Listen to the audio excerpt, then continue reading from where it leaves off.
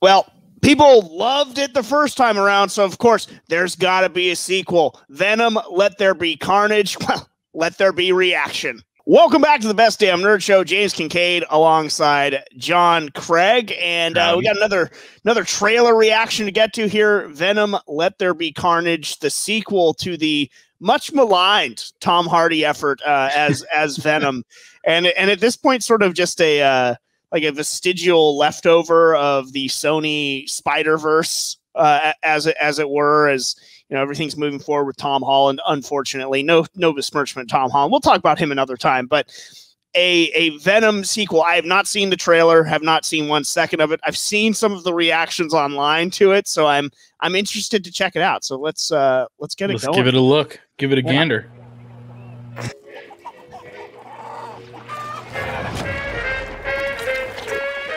Ugh. Tentacle. Again, important to note that it takes place in the Bay Area. I say neither, and I say neither, neither. Let's call the whole thing off. Ta-da! Catch up. Excuse me. YongYea.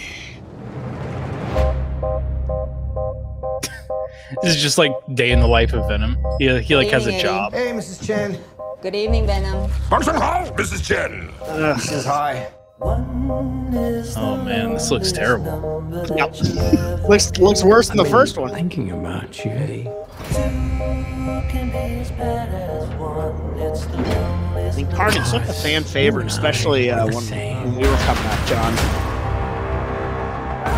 Did you get Woody Harrelson to play him? We ever make. Who do we leave behind? And how do we leave them? Waiting in the darkness for the rescuer who never comes. Welcome back, Eddie Brock. It's been a long time. Miss you so much. He looks good. Yeah. I mean, we haven't gotten the symbiote on him yet, but I mean, in terms of pre-symbiote Carnage. All right, now we're talking. Now we're talking.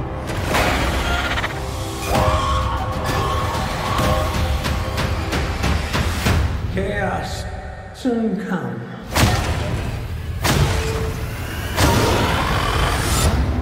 Is the loneliest number that you ever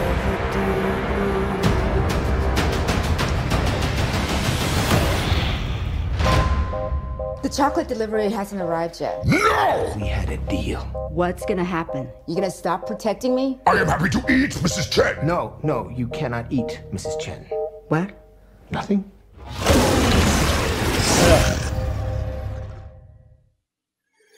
All right. Yeah. Okay. Yeah. Initial thoughts?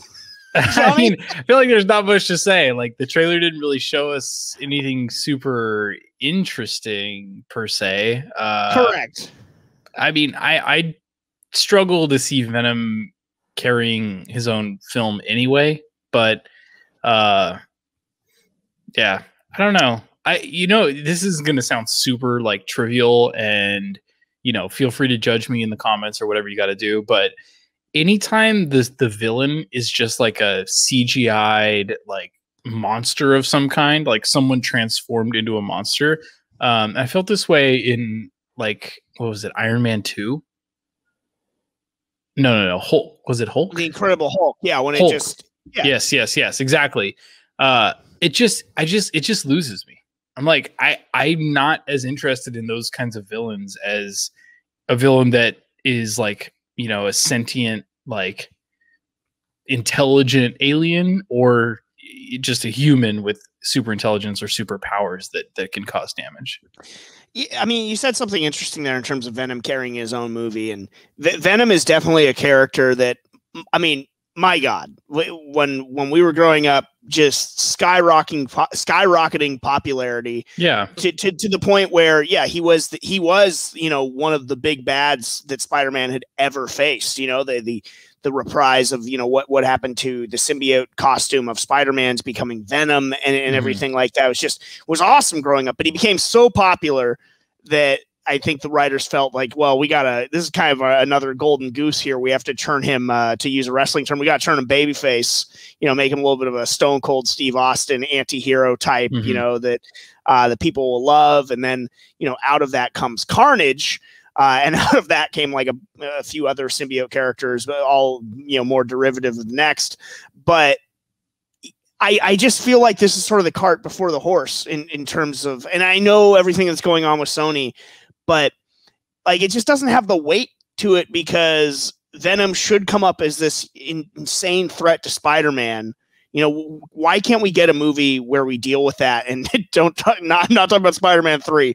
I'm talking about an actual movie where we get like a good portrayal. Yeah, we already got it. The symbiote costume, and we can launch into Venom, in the sequel of that movie or what have you. And then it actually just has some equity built into the character and to what it means for when he finally eventually sort of gets a measure of control over it and becomes this anti-hero type Venom. But starting on that note is just a big miss for me. It's like, I'm not invested in him. And so how can I be that invested in Carnage in general? And yeah, this trailer showed practically nothing. The best part of the trailer was Woody Harrelson's voiceover. Like that's the one part that was sort of remotely feels like, okay, like that's Carnage to me. I'm always down to give Woody Harrelson a chance, and I like Tom Hardy. Like, I like the cast and can give it a chance, but I don't know.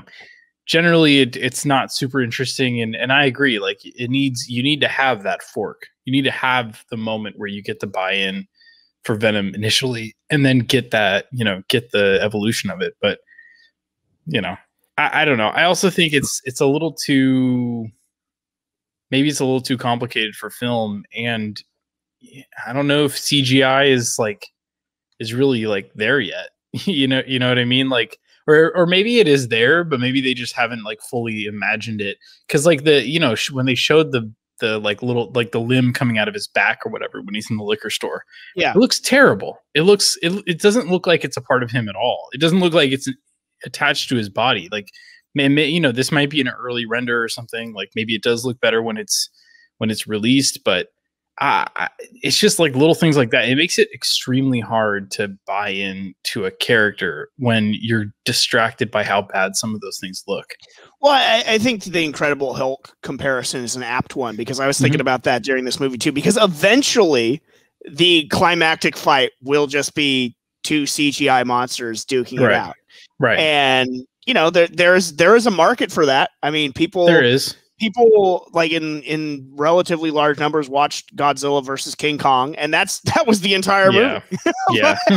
You're right there. You're right. But, you're right. There is a market, but I thought about it too with the Incredible Hulk. Like that was, eventually it's just I get kind of bored.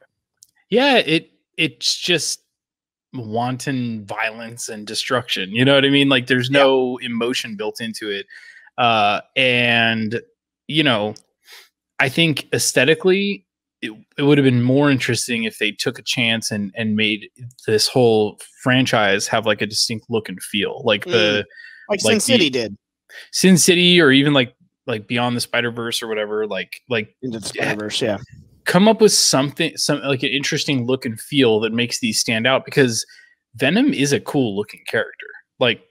Venom's a great character. Cool. And I think, honestly, one of the reasons people were so attracted to Venom in the comics is because he's so interesting looking, and the illustrations were so cool, especially in contrast to Spider-Man, who was also cool looking, that it's like, oh, this is like, I get it, But then when you like bring it off the page and make it like real life person with these weird CGI limbs coming out of them and faces coming out of them and stuff like that, it's like, I don't know, like it feels like a missed opportunity to do something original and cool with it, as opposed to like, all right, let's figure out how to make this look good in real life. Like, it's not supposed to be real life. It's a comic. It's supposed to be a drawing.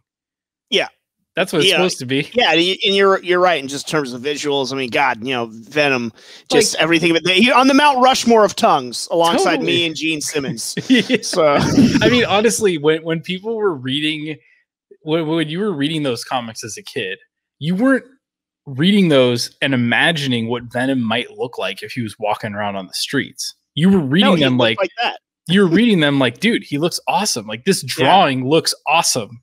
Right? Yeah. So let's everything doesn't need to be real life. Like I know the MCU has been very successful in doing that. And I think to some extent the DCEU has as well. And I think they pulled off some very challenging. Restore the Snyderverse. Hashtag restore the Snyderverse, hashtag fire and start off. But I think that they did some respectable things with like Justice League and some of the CG in that. But I don't know, dude. Not everything needs this like IRL pass, Yeah, we just didn't really see much here too. This is the best that they had to offer up. It was a stupid spraying ketchup on his shirt joke. And it's like, hey, you're in San Francisco because he's wearing the City Warriors t-shirt. Okay. But isn't that what this is going to be? Like, what else could this movie be? Like that, and that's the problem. That's the problem with it though. Like what is there about this movie that's interesting? It's just going to be this guy who is like living this adjusted life to being Venom, and then this big bad comes out and they fight. Like that's what the movie's gonna be. There's nothing else to it. At least this trailer hasn't shown us that it's gonna be anything else. So hopefully that's interesting to you. Because I'm gonna end the video with this. And if you've watched this far, you deserve to know. I haven't watched the first one. And won't. And will not. Hey, thanks so much for watching this far, Nerdosphere. Really appreciate it. Like and subscribe. And check us out on Discord, bestdamnerdshow.com/Discord. And if you're going to save your money and not go see Venom, Let There Be Carnage, well, let there be Patreon, bestdamnerdshow.com/Patreon. If we can part you with some dollars, fool and their money are soon parted. We really do appreciate all the support.